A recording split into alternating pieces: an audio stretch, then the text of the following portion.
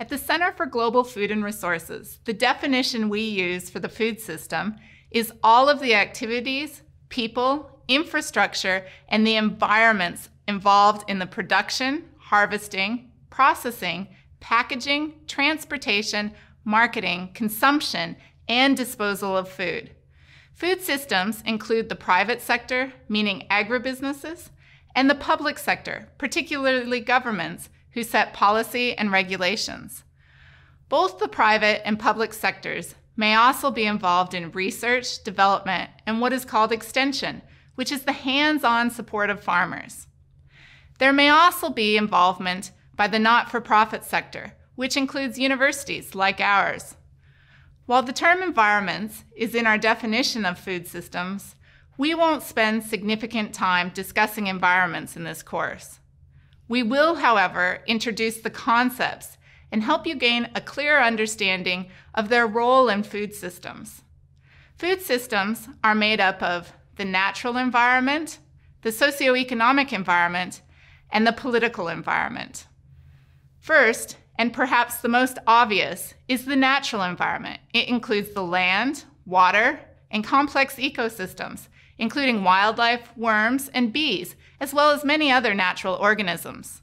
People are becoming increasingly concerned about the impact of food production and processing, and the impact our food choices are having on the natural environment.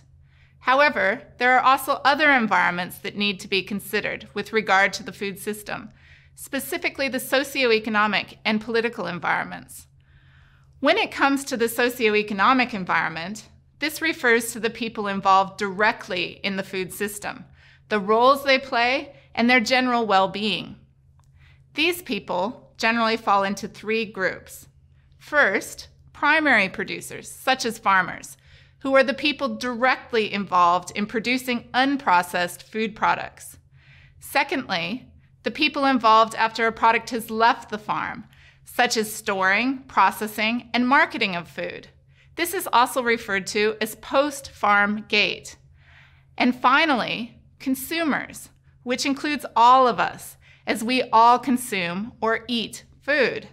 All three groups play roles in the socioeconomic environment that influences the food system. Later in this course, you'll discover more about how the socioeconomic environment is changing over time and what it means for the food system. Finally, there is the political environment. This relates to the policy, regulations, and government influences on the food system. This could include regulations around food production in a particular country, as well as barriers or restrictions for importation of food products from another country. Changes in all the environments, the natural, socioeconomic, and political, all affect the food system and everyone involved in it.